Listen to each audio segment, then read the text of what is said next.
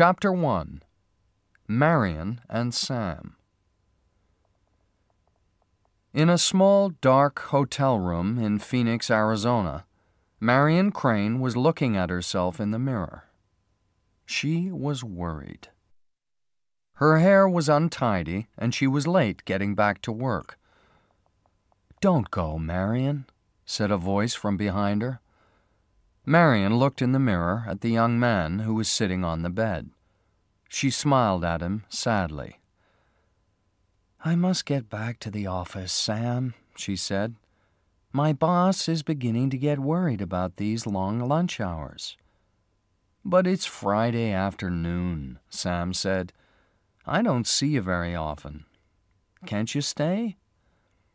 "When we're married," Marion replied, walking across the room to pick up her handbag. Sam jumped off the bed and stood behind her. He touched the side of her face softly with the back of his hand. "Can I see you next week?" he said. "Why?" she said, not looking at him. "For another secret lunch? Hoping that nobody will see us together in a small, cheap hotel room? It's the same every week." She turned to Sam, her eyes shining angrily. And then, suddenly, they softened. "Oh, Sam," she said quietly. She rested her face in his hand as she looked up into his eyes. "Why can't we get married now? I want to be with you all the time. I want to walk along the street with you so that everyone can see us together." This time, Sam walked away. He stood alone by the window and looked down at the hot, dry city. "We can get married when I've paid off all my father's debts," he said. "I only need to pay another $11,000. "And how long will that take?" 2 years, maybe 3. "Oh, Sam," Marion cried, throwing the handbag onto the bed and running to hold him. "I can't wait 3 years. I don't care about the money." She kissed his face, but she was almost crying. "I want to be with you. I'll leave my job. I'll come and work in your shop."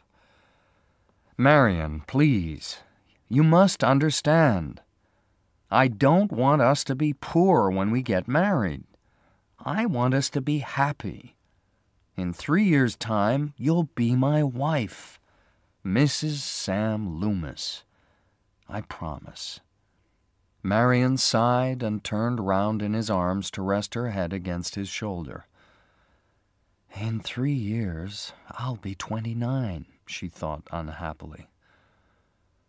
Then she suddenly remembered that she was late for work. She left Sam by the window, picked up her bag, and walked towards the door. "I have to go, Sam," she said again. "I'm late. Mr. Lowry will kill me." Chapter 2. Marion's Plan.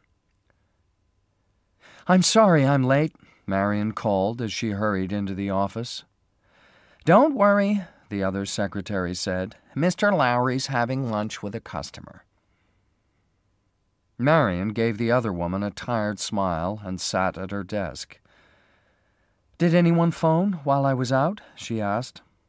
"Just your sister. She says that she's going away for the weekend."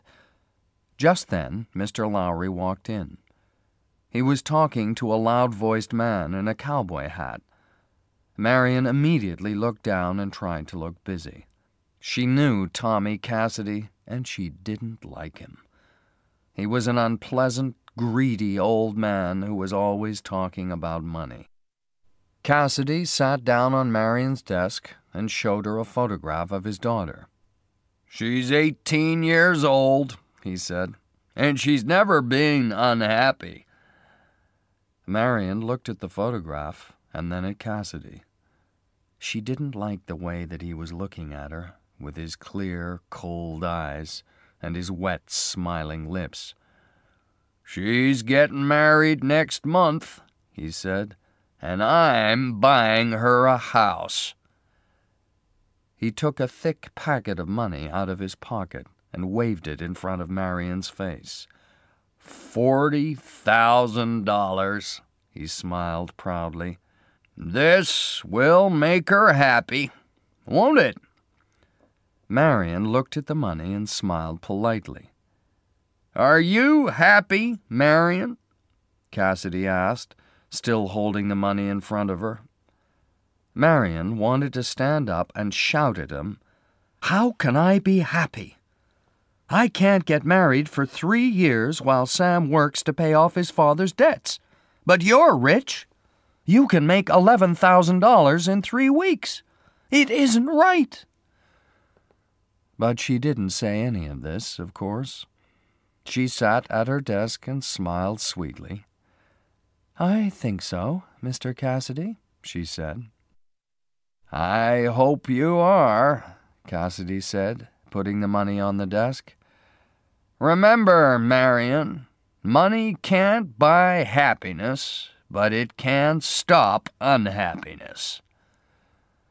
He walked away into Mr. Lowry's office, but Mr. Lowry didn't follow him. He was looking at the money on Marion's desk and seemed worried.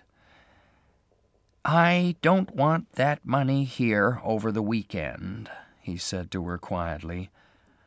Take it to the bank after work. Perhaps I can take it now, Marion asked. I've got a terrible headache. Good idea, Mr. Lowry agreed. Take the money straight to the bank, then go home and have an early night. Marion put the money into a white envelope, put the envelope into her handbag, and left the office. But she didn't take the money to the bank. A plan was taking shape inside her head. $40,000 is a lot of money, she thought. With this money, Sam will be able to pay his debts. Then we'll be able to get married. Pleased with his idea, Marion went straight home. She put some clothes into a suitcase and drove out of Phoenix. As she was waiting at some traffic lights for people to cross the road, Marion looked at the bag next to her with the money in it. Of course, she was thinking, I can't tell Sam that I stole the money from my boss. I'll have to think of a good story to tell him. Suddenly, one of the people crossing the road stopped in front of her car. It was Mr. Lowry. Without thinking, Marion smiled at him and waved. He looked at her seriously, then walked away. Oh, no, Marion thought. Now he knows I haven't gone home with a headache. If he thinks I'm running away with the money, he'll phone the police. I must hurry.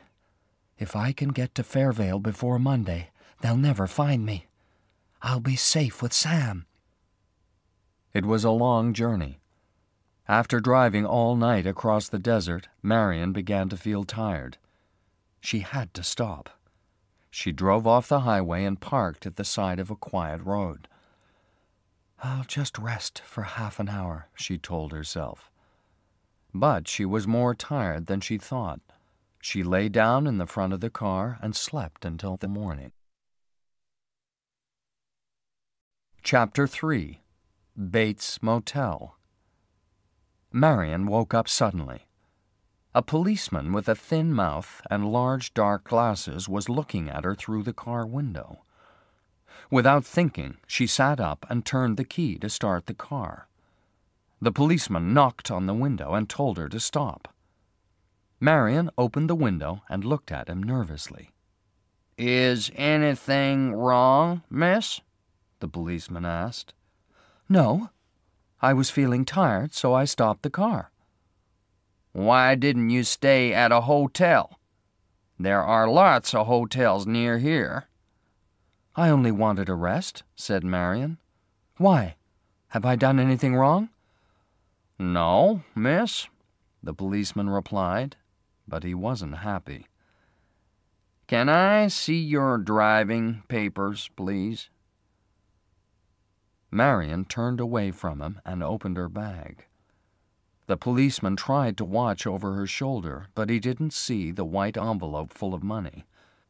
She hid it carefully under her bag, then handed him her driving papers.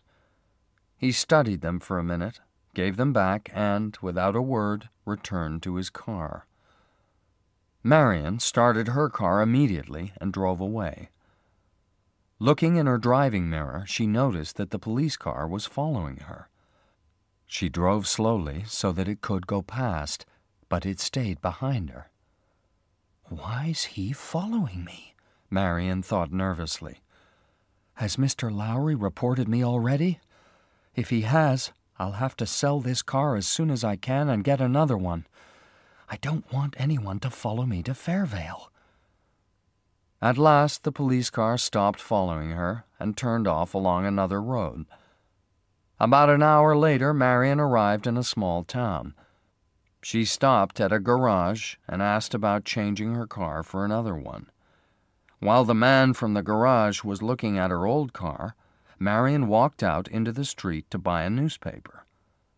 Then she noticed the policeman with the dark glasses. He was standing by his car across the road watching her. Marion didn't look at him. She bought a newspaper and looked through it quickly. "Good," she thought. "There's nothing in the paper about me or the money. Nobody knows yet. That policeman doesn't know anything. He's just trying to frighten me." She went back to the garage and showed the man the car that she wanted. "Don't you want to try it first?" he asked. "No, thank you," Marion replied. "I'm in a hurry. How much will it cost?" "Your car and $700. Marion went to the washroom and took $700 from the white envelope. She came out and gave the money to the man, who looked at her strangely. Then she jumped into her new car. "Just a minute, miss!" Marion's heart jumped. She looked round quickly, but it was only another man from the garage. He was carrying her coat and suitcase. "You left them in your old car," he explained, putting them in the back of her new one. As Marion drove away, the policeman crossed the road and stood next to the man from the garage. "Did she seem strange to you?" the policeman asked. "Very strange," the man agreed. Marion drove across the desert all day, then up into the hills. As it got dark, it began to rain. Tired and hungry, she looked hard through the window for somewhere to stay the night. She couldn't see anything in the heavy rain. No lights along the road, no other cars. "I think I'm on the wrong road," she thought. "If I turn round and find the highway again, I'll soon find a place to stay." Suddenly, as she was looking for a good place to turn the car, she saw a light by the side of the road. At first, she thought she was dreaming. A hotel here, in the middle of nowhere? Impossible! She closed her eyes and opened them again. Yes, it was true. A small sign shining in the night. Bates Motel. "I don't believe it," she said to herself as she drove towards the sign. "This is my lucky night." Chapter 4. Norman. There were no other cars outside the motel, and the office was empty. Marion stood outside the office and waited. Looking up, she saw a large old house on a hill behind the motel. On the first floor of the house, she could see a light in a window. There was a shadow moving behind the curtain. The shadow of a woman, Marion thought. She went back to her car and waited for someone to come. At last, through the darkness and the rain, she saw someone outside the house. It was a man, and he was running down the hill towards the motel. Marion got out of her car to meet him. He was a young man, tall and thin, with a friendly, boyish face. "I'm sorry I wasn't in the office," he smiled. "Do you have a room?" Marion asked. 12 rooms, all of them empty," the young man laughed. "You're wet. Come into the office." Inside the office, the young man watched her carefully as she wrote her name in the visitor's book. Not her real name, but Marie Samuels. Then he thought for a second before choosing a key from the small cupboard behind the desk. "Room 1, he smiled. "It's next to this office." The young man carried Marion's suitcase from the car, and she followed him into her room. He turned on the light and opened the window. "It's small, but it's comfortable," he said. "And look, there's a shower in the bathroom." "Thank you, Mr. Bates," Marion smiled. "My name's Norman," he said. "If you want anything, I'll be in the office." "I just want to sleep. But before that, I need to eat." "There's a restaurant about 10 miles away, outside Fairvale. But I was just thinking," he said, lowering his eyes with a shy smile. "It's a long way to Fairvale, and it's still raining. Maybe you'd like to have dinner with me instead. Nothing much, just bread, milk, and cheese. But you can come up to my house with me if you like." "You're very kind," said Marion. Norman looked up, his eyes shining with excitement. "I'll be back when everything's ready, with an umbrella." Marion closed the door behind him and smiled for the first time in 24 hours. What an amusing young man, she thought, just like a little boy. But she was tired, and she had important things to think about. The money, for example. Marion looked round the room for somewhere to hide it. There wasn't much furniture. She decided to put the envelope inside her newspaper and leave it next to the bed. While she was doing this, she heard a loud voice. It came from the big house on the hill. She went to the window and listened. It was the angry voice of an old woman. "No, you can't bring strange young girls up to this house." "Mother, please," Norman replied. "First you bring them up to the house, then what? Music after dinner? Holding hands and kissing?" "Mother, she's just a stranger. She's hungry and it's raining." "She's not having food with my son in this house. Do you understand, boy? Are you going to tell her, or shall I come down and tell her?" "Shut up!" Norman cried. "Shut up!" Then everything was silent. Chapter 5. Mad Things. Marion heard the front door of the big house as it closed. Moments later, she left her room and met Norman, who was standing nervously outside her door. "I made trouble for you. I'm sorry," Marion said. "No, it's my mother, that's all. She isn't well today. I'm sorry. I can't take you to the house. I've taken the food into my office. Would you like to come in there?" Marion followed Norman into a small room behind his office. It was a strange room, full of old clocks and stuffed birds. Norman watched her quietly as she began to eat, then said, "You eat like a bird. Do you know a lot about birds?" "I don't know much about them. I just like stuffing them." "That's a strange thing to do," said Marion. "I enjoy it." "Is your time so empty?" "No. I'm very busy. I do everything in the office. I clean the rooms. I look after my mother." "Have you got any friends?" Norman looked surprised at this question. "A boy's best friend is his mother." Marion looked at her bread and cheese. She couldn't think of anything to say. The room was quiet, just the sound of the clocks. It's stopped raining, Norman said. Marion smiled politely and continued eating. Where are you going? Norman tried to start the conversation again. Somewhere nice, said Marion. What are you running away from? This time, Marion was surprised. Why do you ask that? Oh, people are always trying to run away from something, Norman replied. But people can never really run away, can they?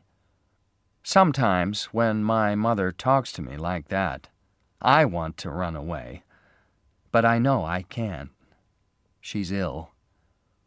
She didn't seem ill to me, said Marion. I mean ill in the head, said Norman. My father died when I was 5. She was alone with me. Then a few years ago, my mother met this man. She loved him. I think she loved him more than she loved me. Norman's eyes darkened as he looked past Marion at the wall. When he died, Norman said slowly, and the way that he died, that's why my mother became ill. Marion felt sorry for Norman then. He was like a lost child, spending all his life in a small motel with his mad mother. Why don't you leave here? She asked him. If you love someone, you don't leave them.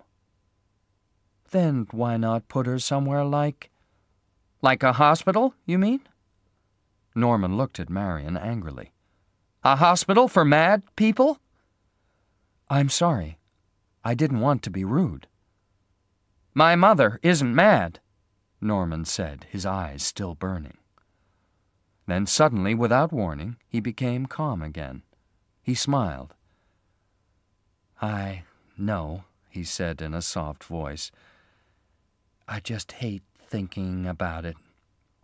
My mother really isn't dangerous. She doesn't hurt anyone.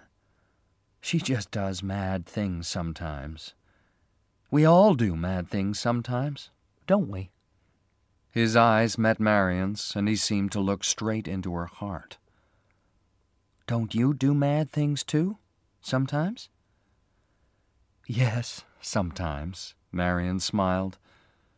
She thought about the $40,000 in the newspaper in her room. She did a mad thing yesterday afternoon when she put Tommy Cassidy's money in her handbag and ran away with it. I must take it back, she thought, tomorrow morning. She stood up. Thank you for the meal, she said to Norman. I'm tired, and I have a long journey tomorrow, all the way back to Phoenix. You see, I made a bad mistake. I want to go back and put everything right before it's too late. Norman gave her a warm smile. I've enjoyed talking to you, he said. I'll bring you breakfast in the morning. You'll have to be early, Marion said. I will, don't worry, Norman replied. Sleep well. Chapter 6. As Clean as Snow. Marion went into her room and sat on the bed. Yes, it was a stupid idea to steal that money, she thought. It was like a bad dream. Now, after talking to that strange, sweet young man, she was awake again. I'll take the money to the bank first thing on Monday morning, she thought. Nobody will know what I've done. Everything will be all right. She stood up. She suddenly felt very strong and happy. She felt wonderful. After I have a shower, I'll feel perfect, she thought. I'll be as clean as snow. She took off her blouse, her skirt, and shoes, and threw them onto the bed. She didn't realize that someone was watching her. There was a hole in the wall between Marion's room and the one behind Norman's office. Norman was looking through the hole, watching Marion as she undressed. Before going into the shower, Marion suddenly thought of something. She sat down at a small desk and wrote some numbers on a piece of paper. I spent $700 of that money today, she thought. I must try to pay that back. But that isn't important now. I'm too tired to think about money. I want a shower. She walked into the bathroom and threw the piece of paper into the toilet. Then she took off her other clothes and got into the bath. Pulling the plastic curtain behind her, she turned on the shower. It was lovely, beautiful and warm. She closed her eyes. The warm water washed down over her body. The bad dream was over. She was becoming a good, clean girl again. Marion didn't hear the bathroom door as it quietly opened. She didn't see the old woman who was slowly crossing the floor. She was facing the wall when the woman's hand pulled the plastic curtain open. She turned quickly and could see, through the water in her eyes, a face. A terrible white face with long gray hair and mad shining eyes. And above the woman's head, in her hand, there was a large silver knife. Marion screamed. The woman laughed and brought the knife straight down into her neck. Marion went on screaming as the knife cut into her arms, her throat, her stomach. She tried to fight, but the old woman was too strong. The knife cut deeply into her body again and again and again. Marion became weaker. Her screams became softer. Finally, with a small, strange noise at the back of her throat, Marion dropped to the floor of the bath and lay perfectly still. Water was falling into her face, into her beautiful, frightened eyes. It washed down over her body, red with blood. Marion Crane was dead. Chapter 7. The Swamp. Norman felt sick when he saw the blood on his mother's clothes. "Mother! Oh, God! Mother!" he cried. "Blood! Blood!" He ran down the stairs from his mother's bedroom, out of the house, and down the hill to the motel. He couldn't believe it. His mother a killer? It wasn't true. But when he finally ran into the girl's room, he saw that it was true. The girl was lying in the bath with her eyes still open, dead. And his mother was the killer. He stood outside the bathroom, feeling sick and afraid. He tried to think, but he didn't know what to do. He thought about calling the police, but then stopped. He mustn't call them. Not now. Because his mother wasn't really a killer. She was sick. You were not a real killer if you were sick in the head. No, he must stop people from knowing. He had time. The girl was alone. Nobody knew she was there. The best thing to do was to throw away the body. But how? Then Norman had an idea. He turned off the bedroom light and the shower in the bathroom. Then he took the plastic curtain from the shower and opened it out on the bedroom floor. Next, he took Marion's body out of the bath and pulled her slowly onto the plastic curtain. After washing the blood from the floor and walls in the bathroom, he picked the body up inside the plastic curtain and carried it out to her car. He went back to the bedroom and put everything that belonged to the girl inside the suitcase. He put that into the car with the body. He looked round the room one last time. He saw the newspaper next to the bed, picked it up and, not knowing about the money inside it, he threw that into the car too. Then he got into the car and drove away towards a swamp not far from the motel. When he arrived, he got out of the car and pushed it into the swamp. He watched nervously as it slowly went down. It took a long time, but finally it disappeared. Norman smiled. "Mother's safe now," he thought. Nobody will ever learn what happened to the girl.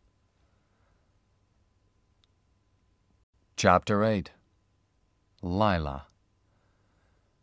1 week later, Sam Loomis was sitting in the office at the back of his shop, writing a letter to Marion.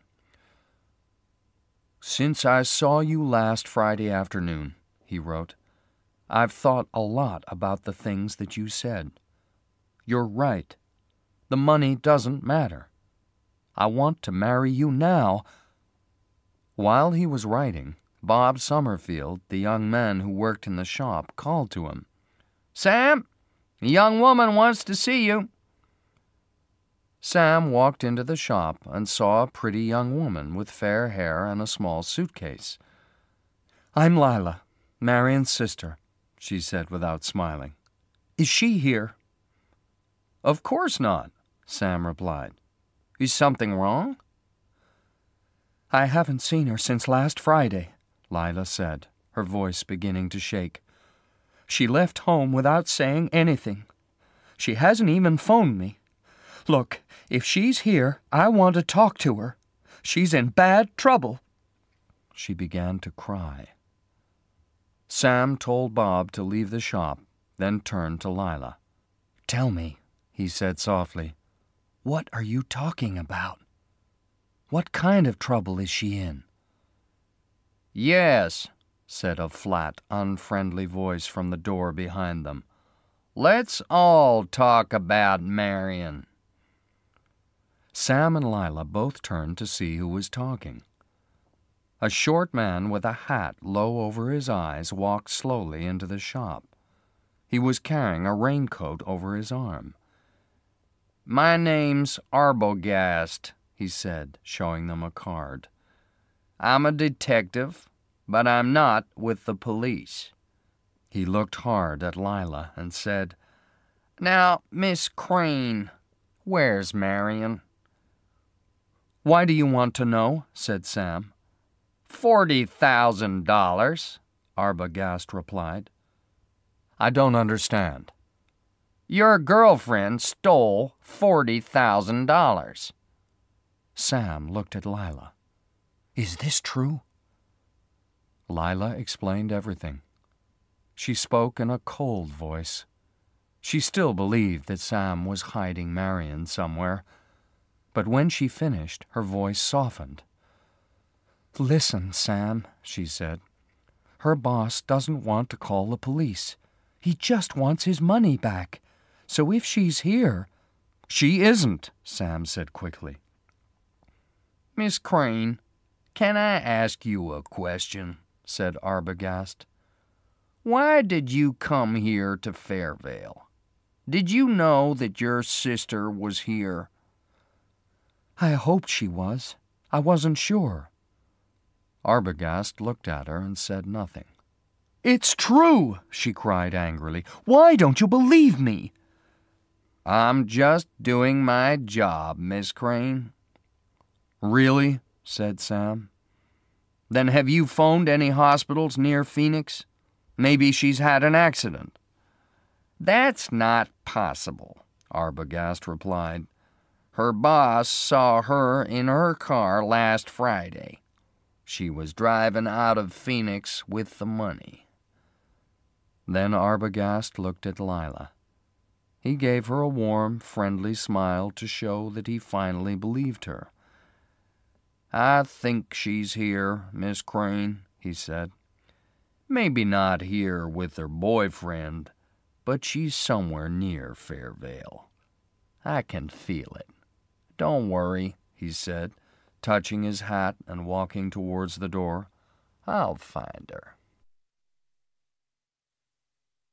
Chapter 9. A Few Questions. The next day, Arbogast visited all the hotels near Fairvale. He showed everyone a picture of Marion. "Have you seen this girl?" he asked them. The answer was always no. At last, as he was driving along the old highway outside Fairvale, he saw a small motel by the side of the road. "Maybe I'll be lucky with this one," he thought. "I've tried all the others." Arbogast left the road and drove up to the motel. Norman Bates was sitting outside his office in the evening sun, reading a magazine. He stood up and smiled as Arbogast got out of his car. "I almost missed you," Arbogast said. "I forgot to turn on the sign," Norman replied. "Do you want a room?" "No, thanks. I only want to ask a few questions." "What sort of questions?" asked Norman, turning to go into his office. "I'm trying to find a girl," said Arbogast, following him. "My name's Arbogast. I'm a detective." "Oh, really?" Norman tried to smile calmly. "A girl?" "Her name's Marion Crane," Arbogast explained. "She's from Phoenix. She disappeared last Friday, and her family are very worried." He showed Norman the photograph. "Have you seen her?" Norman shook his head without looking. "Maybe she stopped here about a week ago?" "No, I haven't had any visitors for more than 2 weeks. Business has been bad since they moved the highway." "Can I see your book?" Norman gave him the book from under the desk without speaking. He watched as Arbogast took out an envelope and studied the names in the book. "Ah!" Arbogast's fingers stopped at the name of Marie Samuels from Los Angeles. "You see, she was here last Saturday night. Look, the writing is the same as on this envelope." "So?" Norman said in a weak voice. "The writing on this envelope belongs to Miss Crane." Norman opened his mouth to speak, but his mouth was dry, and he couldn't think of the right words. Finally, he said, "It's difficult sometimes." Arbogast looked at Norman. "What's difficult?" "Remembering things." I know, Arbogast said softly, trying not to frighten him. "You know, I wasn't lying, mister. I just forgot about last week." "I understand." Arbogast's friendliness seemed to make Norman calmer. He smiled and asked to see the photograph again. This time he studied it carefully. "Oh, yes," he said. "I remember now. It was raining. This girl arrived late at night. She was tired and went straight to bed. She left early the next morning." "Did she meet anybody here?" "No, she was alone." "Did she phone anybody?" "No." "How do you know?" Norman shut his eyes. It was happening again. His face was burning, and he couldn't think of an answer. Finally, he said, "She was tired. She said she wanted to go straight to bed because she had a long journey the next morning. And now, Mr. Arbogast, I'm very busy. I have to go." "One more question, please," Arbogast said as Norman began to walk away. "Is she still here?" "No, she isn't. I told you before. If you don't believe me, I'll show you all the rooms." "No, that's all right." Arbogast smiled. He followed Norman outside. It was dark now. He looked up at the house on the hill and noticed a light in the window. "Is anyone at home?" he asked as Norman was walking away. Norman turned round and smiled. "No." "But there's someone sitting by that window." Arbogast pointed at the house. "Oh, that's my mother. She's ill." Arbogast looked hard at Norman for a moment, then said, "Did that girl offer you a lot of money?" "What do you mean?" "To hide her here, maybe." "Look, mister, if you think I kidnapped her or something—" "I'm not saying that. But perhaps she offered you money and asked you not to tell anyone? Maybe she told you some stupid story. Mr. Arbogast, I'm not stupid, Norman said. No, of course you're not. But sometimes it's just too easy to believe a pretty girl. Even if I'm stupid, my mother isn't. Norman was getting excited again. My mother didn't believe anything she said. So, your mother met her? Arbogast looked surprised. Can I meet your mother, too? I'd like to talk to her. No, you can't. I told you, she's sick.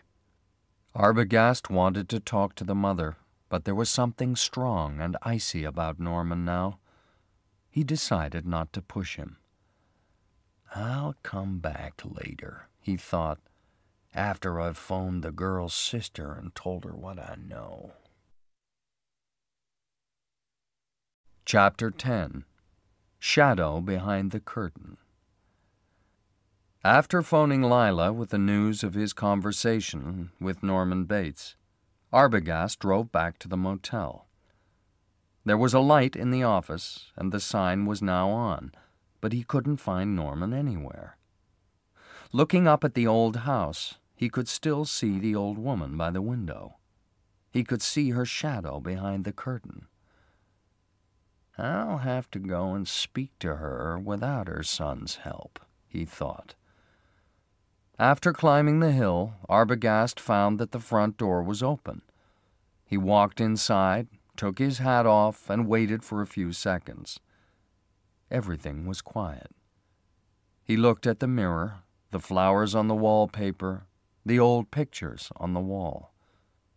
Feeling sure that the son was busy somewhere, he decided to go upstairs and talk to the mother alone. He walked up the stairs very slowly. He didn't want to make a noise, and, if he was honest, he felt a little afraid. With its old furniture and silent rooms, this house was very strange. At the top of the stairs, Arbogast heard the sound of the bedroom door. He turned round and saw the old woman. She was running straight towards him, with her long dress, white face, and cold, mad eyes. He was too surprised to move. He saw the large silver knife above her head, and he tried to lift his hands, but he was too late.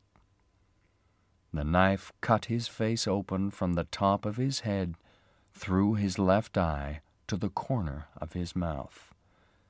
He fell back down the stairs and lay very still. He couldn't move his arms or legs, but he could lift his head. With his one good eye, he looked up the stairs. The old woman was flying down towards him, the silver knife in her hand, screaming like an animal. The last thing that he ever saw was the terrible white face above him as she brought the knife down straight into his heart. Chapter 11. A Visit to the Sheriff. Sam and Lila sat in the room behind the shop, waiting for Arbogast to return. "It's over an hour," said Lila. "Why isn't he back yet?" "Maybe he found something important." Lila pushed back her chair and stood up. "He's more than an hour late. He hasn't even called. I'm going to the old highway. I know he's found something. Are you coming with me?" Sam stood up with a sigh. "I'll go. You stay here," he said. "Somebody must be here if Arbogast comes back." The motel was dark and empty when Sam arrived. He called Arbogast's name several times, but nobody answered. He looked up at the big house behind the motel and saw somebody at the window. "I guess that's the mother," he thought. "The old woman that Arbogast wanted to speak to." He climbed the hill and tried the door. Again, no answer. Sam drove back to Fairvale. "There's nobody at the motel," he told Lila. "No Arbogast, no Bates, just a sick old woman who couldn't answer the door." "I'm worried," Lila said. "Something's wrong." "I agree," said Sam. "We have to tell the police. Let's visit Judge Chambers. He's the sheriff of this town. He'll be able to help us." The sheriff and his wife had to get out of bed to answer the door. It was late, but they asked Sam and Lila to come in. They listened while Sam told them about Marion and Arbogast. "Arbogast phoned us to say that he wanted to go back to the motel. He wanted to speak to Mrs. Bates," said Sam. "But that was 3 hours ago." "I didn't know that Norman had a wife," said Mrs. Chambers, surprised. "No," Sam explained. "It's an old woman, his mother." The sheriff thought for a minute, then asked Lila, "When did your sister disappear?" "She left Phoenix a week ago." "How did you know that she came here?" "She came to see me," Sam explained. "And she didn't say anything to you?" The sheriff was still looking at Lila. "No, she just ran away." "From what?" Nobody spoke for a moment. Then Lila said quietly, "She stole some money." "A lot?" $40,000. "Why didn't you tell the police before?" "We wanted Marion to give back the money without telling the police." "Did this detective talk about the money when he phoned you 3 hours ago?" "Well, the money doesn't matter, does it?" Lila cried unhappily.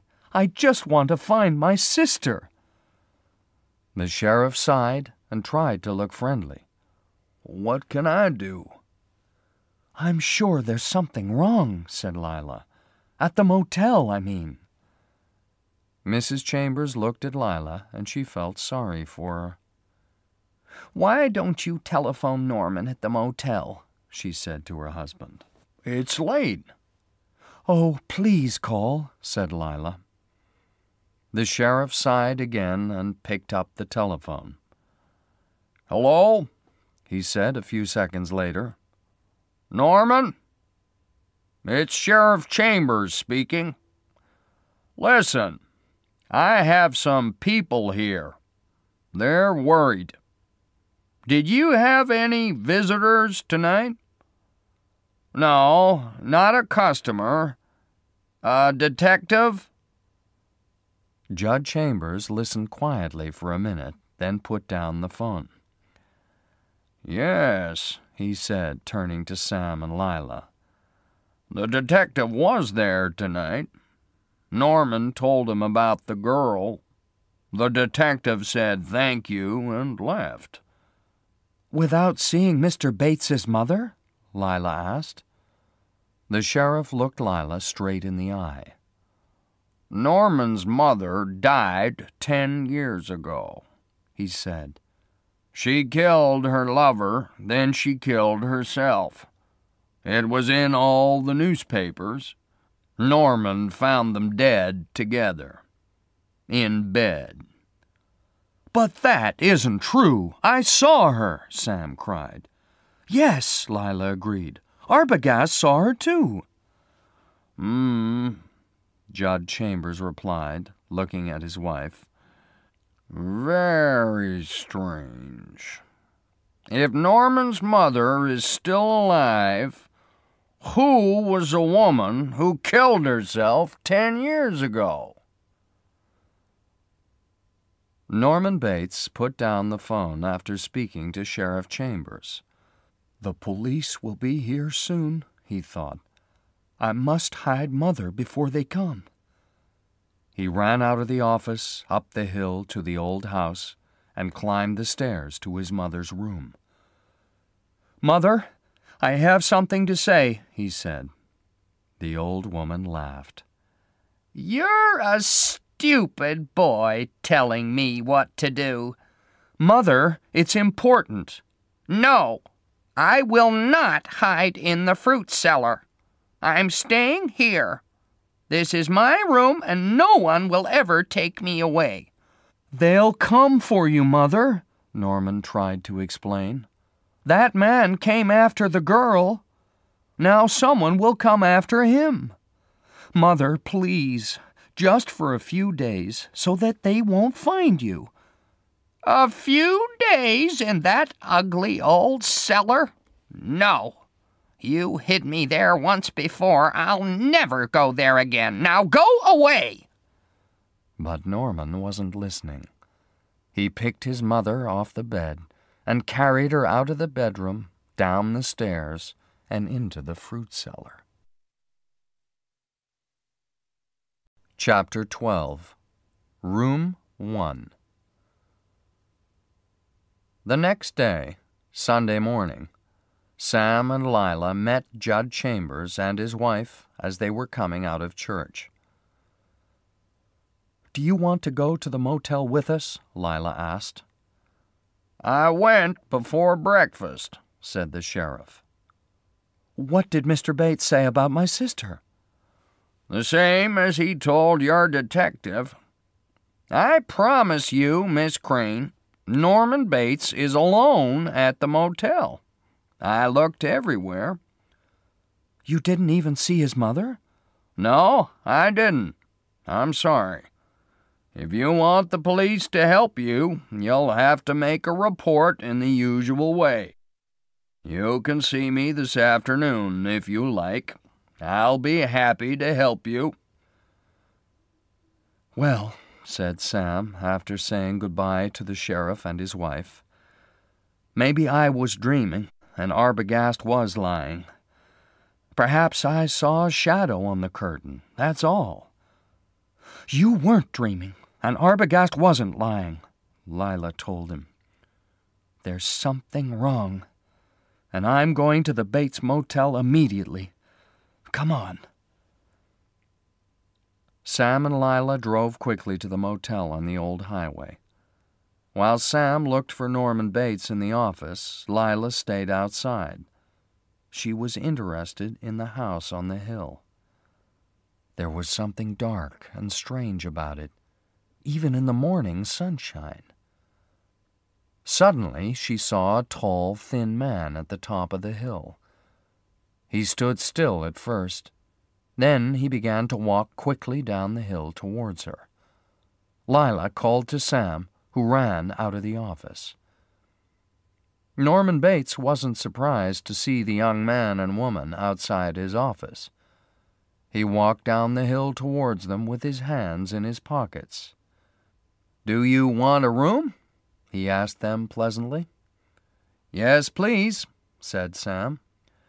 "Then follow me," Norman smiled, walking past them into his office. "Is room 10 okay?"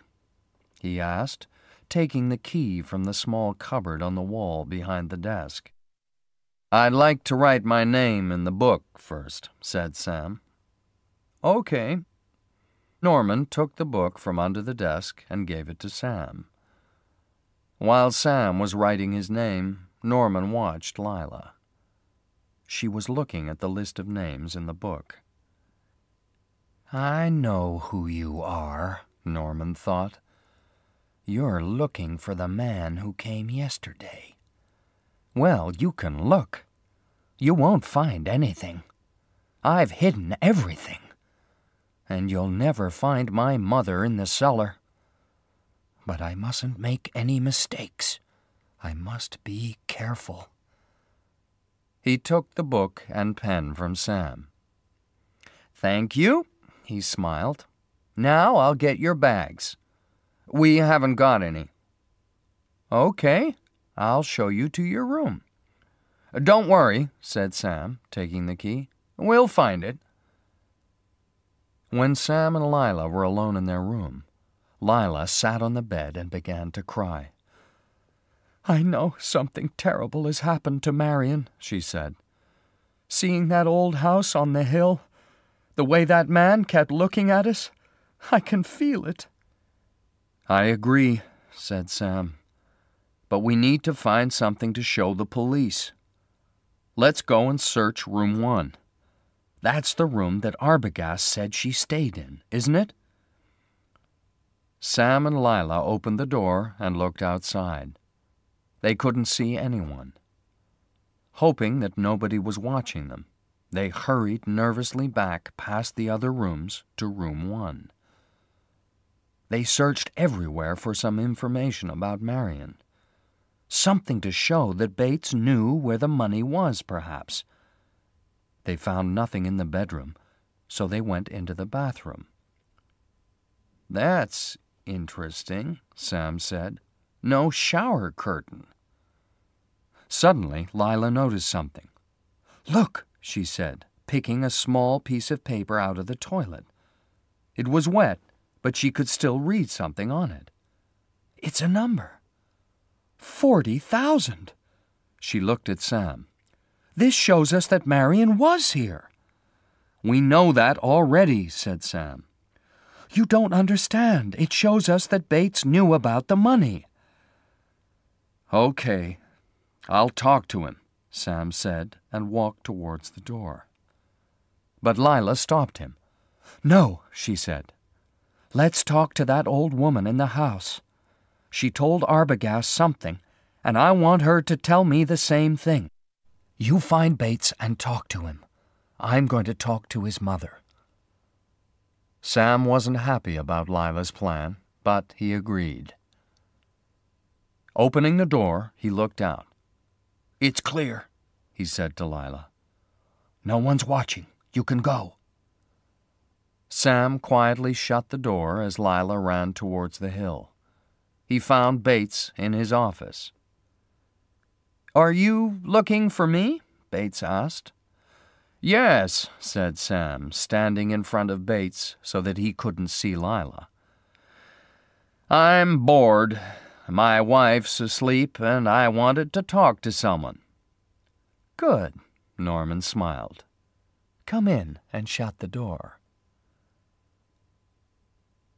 Chapter 13. The House on the Hill. Lila climbed the hill to the old house and pushed the front door. It opened slowly. She walked inside and shut the door behind her. It was sunny outside, but inside the house it was strangely cold and dark. There was an unpleasant smell of dry wood and old furniture. "I mustn't be afraid," Lila thought. "I must find the old woman. She can tell me about Marion. Maybe I'll even find my sister here." So, thinking about her sister, Lila bravely began to move towards the stairs. "You don't talk very much, do you?" Sam said to Bates in the motel office. Bates, with his hands in his pockets and his back against the wall, laughed nervously. "I thought that people who lived alone enjoyed talking. You're alone, aren't you?" "Yes." "I hate being alone," said Sam. "When I'm alone, I go mad." Norman stopped smiling. "Why do you say that?" "I think that people who live alone go mad," Sam answered, feeling quietly pleased. The smooth young man with the boyish smile was beginning to look uncomfortable. "Don't you agree?" Norman's face went red. Lila arrived at the top of the stairs and knocked on the bedroom door. "Mrs. Bates?" she called softly. There was no reply, so she pushed the door open and walked inside. She couldn't believe her eyes. Everything was so old, from the heavy curtains by the window to the golden lamps on the darkly colored walls. She walked across the room nervously towards the large cupboard with a mirror on the door. Opening the door, she saw a line of long, flowery dresses, the kind of dresses that women wore 50 years ago. Lila closed the cupboard and looked round the room. Her eyes rested on a small table near the bed. She looked at the small glass cats, the silver soap dishes, the old photographs of children. Or were they different photographs of the same child? Everything was very old, but there was something even more unusual than this. Everything was so tidy. This was very strange. If this is the mother's bedroom, Lila thought, why doesn't she touch anything? The only thing that she seems to use is the bed. I can see from the bedclothes that she was here a short time ago.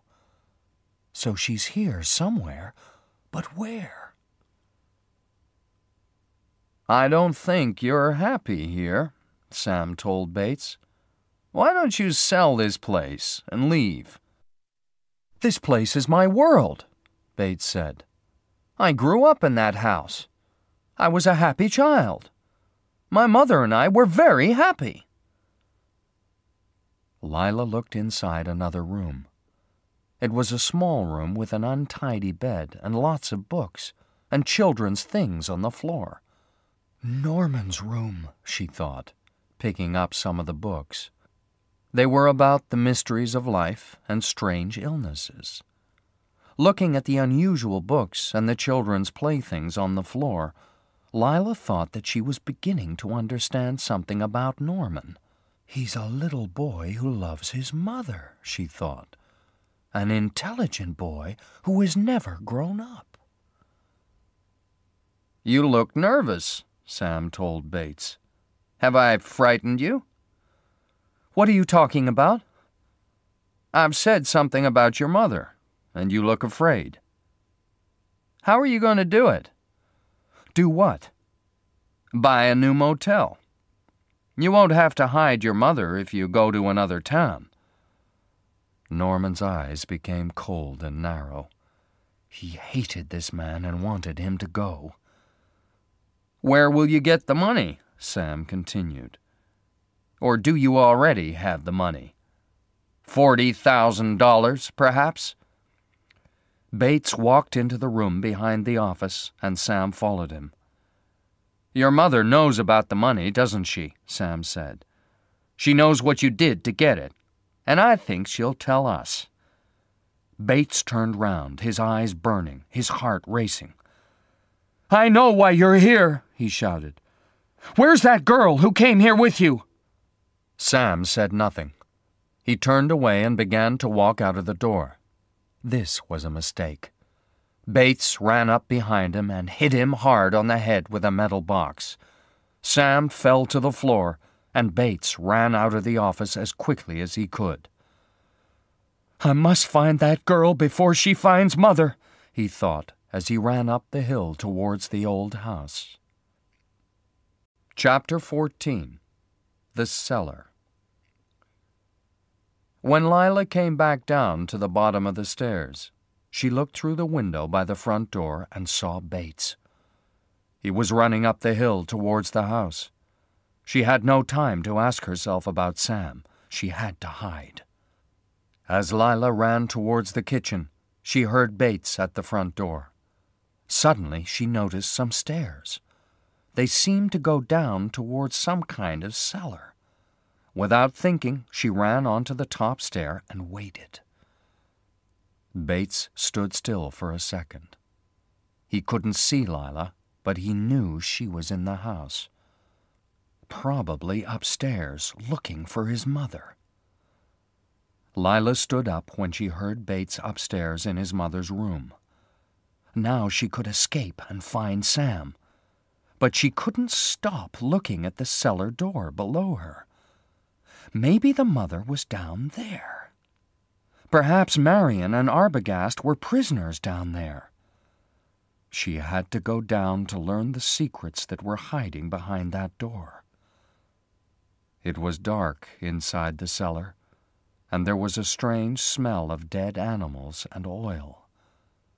She stood still for a few seconds. Then she thought she could see a light on the opposite side of the room. It was coming from underneath a door. She walked slowly towards it in the dark, past tables full of glass bottles, knives, and tins. At last she came to the door and opened it slowly. It was a small room with one light in the ceiling. In the middle of the room there was a wooden chair facing the opposite wall, and on the chair there was a woman. Lila looked at the back of her head. She seemed to be asleep. "Mrs. Bates?" Lila said quietly. She didn't want to frighten her.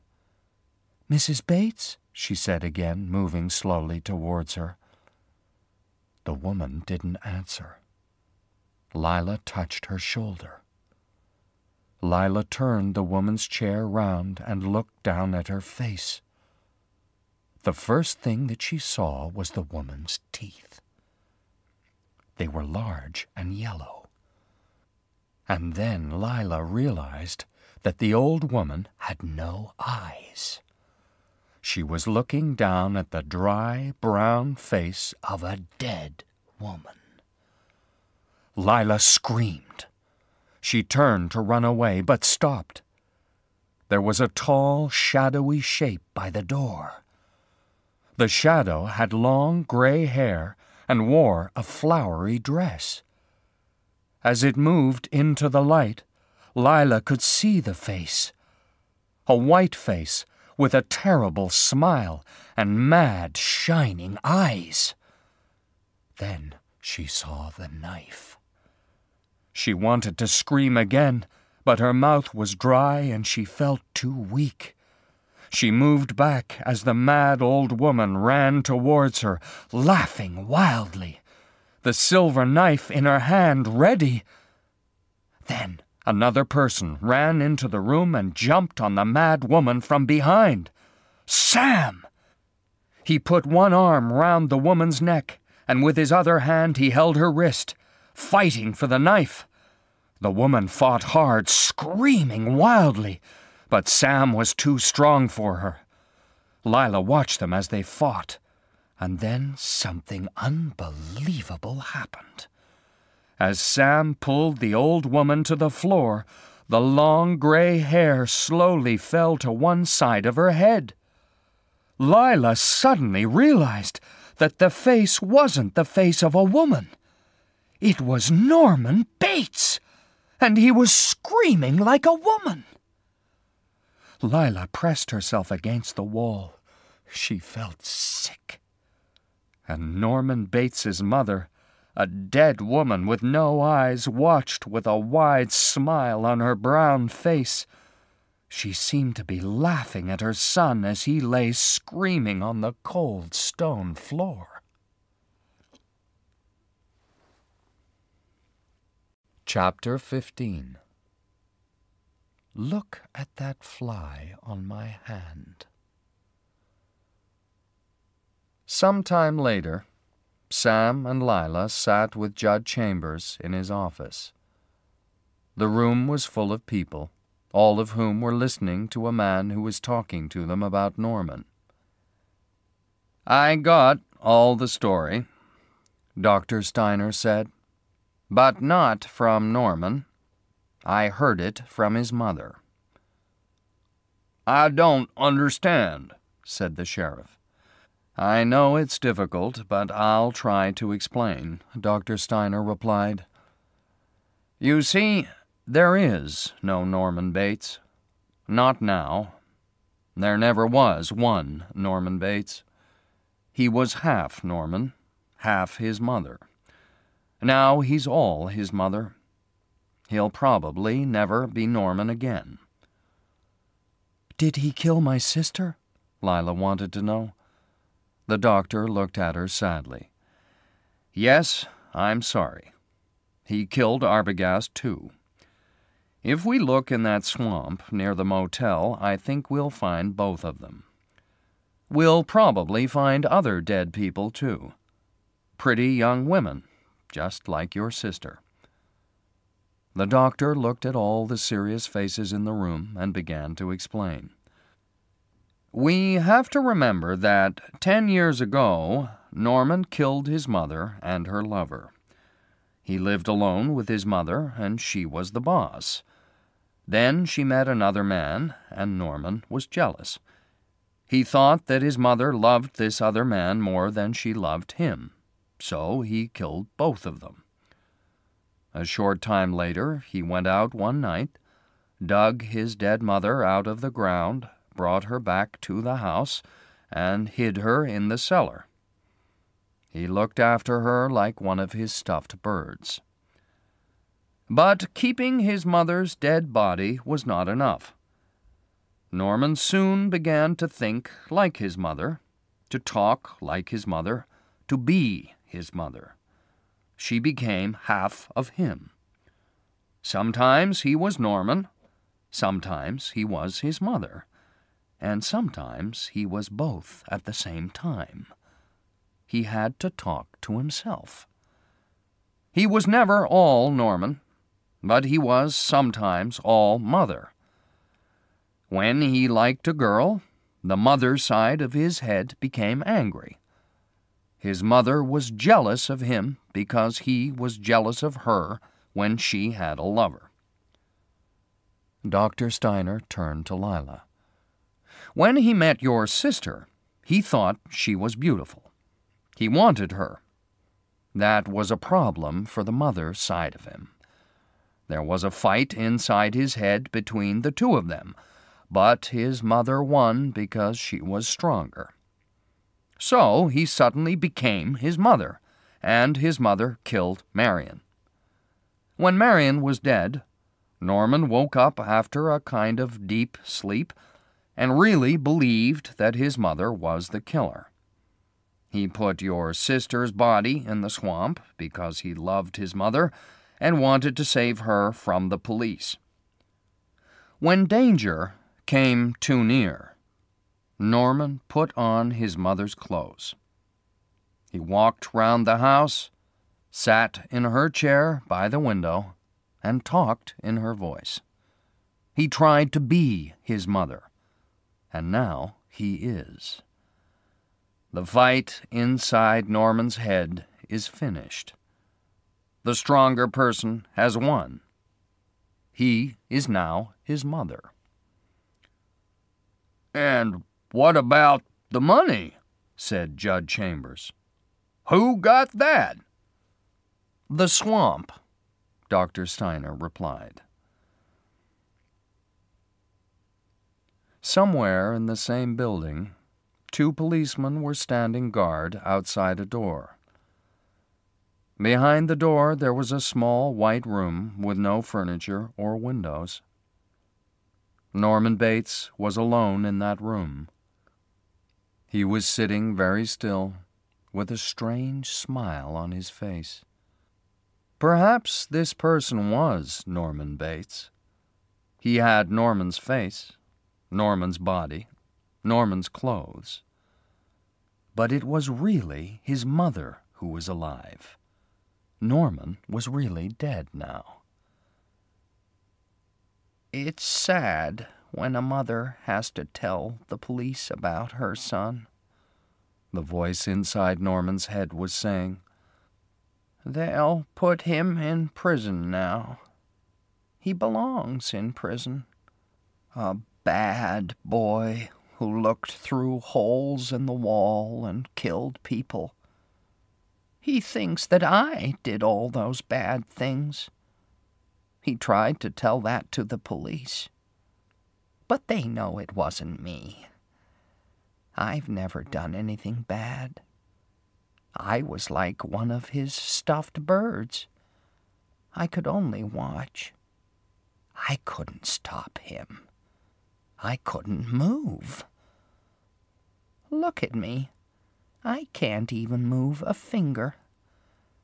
And I'm not going to try. I'm going to sit here very still. I'm not going to move. I'll never move again. They're probably watching me now. They'll see the sort of person that I really am. I'm a kind person. The sort of person who can never hurt anyone. Look at that fly on my hand, for example. I'm not going to kill it. I can't. I hope they're watching. Then they'll see, and they'll know, and they'll say, "Look at her.